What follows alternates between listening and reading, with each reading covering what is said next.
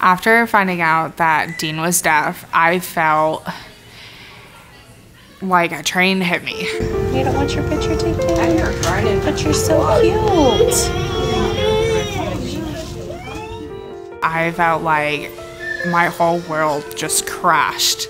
So then I was like, okay, I'm gonna get a hold of my emotions and then I'm gonna research this. We were unhappy with the care that we were having in Indiana, so we got referred to Cincinnati Children's.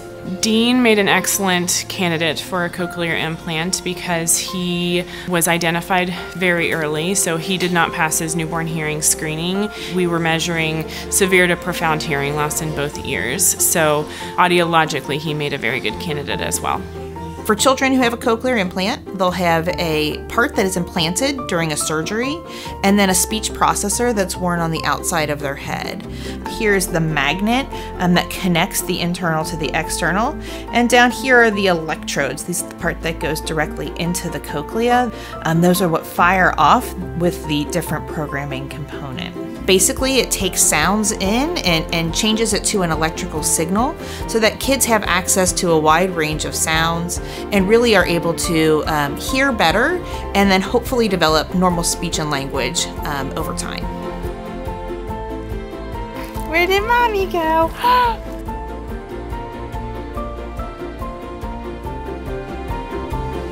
The amazing thing is that we have transformed the way that we treat children with hearing loss from just a little over a generation ago to now almost all children should be able to hear, listen, and then potentially speak normally because of the intense efforts that have been done certainly throughout the world. But here at Cincinnati Children's, being the leader in children's health care, we're now able to provide that care to everyone in our region.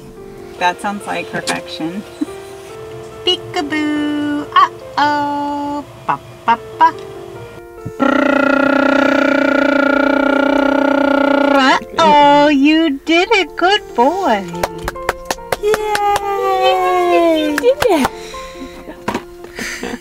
What we were doing in the booth is presenting some sounds through the speakers. Those are calibrated signals, and so we are presenting those sounds and looking for that auditory responsiveness. So we're looking for him to complete kind of the natural head turn or turning and looking for those sounds.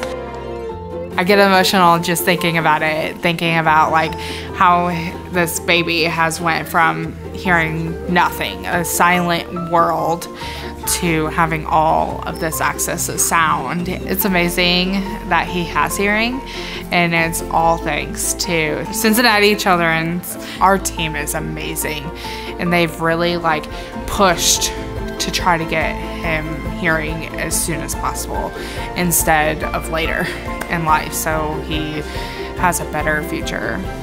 1, 2, 3. 1, 2, 3.